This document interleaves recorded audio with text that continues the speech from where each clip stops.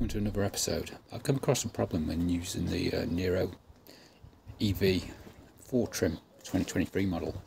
The vehicle to load doesn't behave the same as the EV6 does. So most things seem to work, but this vacuum, and I've got two of these vacuums, both cause this problem. So I'll try and switch it on.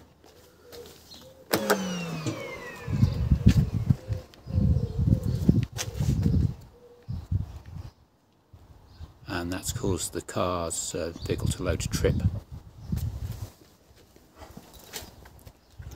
But there is a workaround. To reset, just press lock.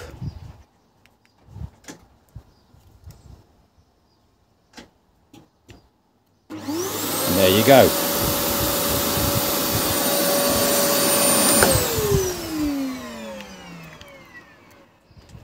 It's very strange because the vacuum's only 900 watts.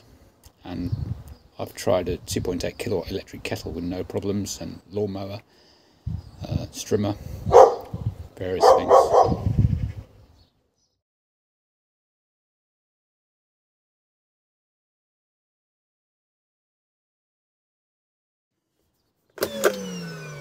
You can reset it with a key by locking it and unlocking it, or just press lock.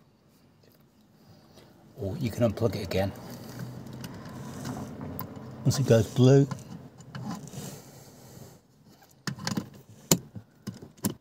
plug it back in and it should start. There you go, that's how you get your vacuum working.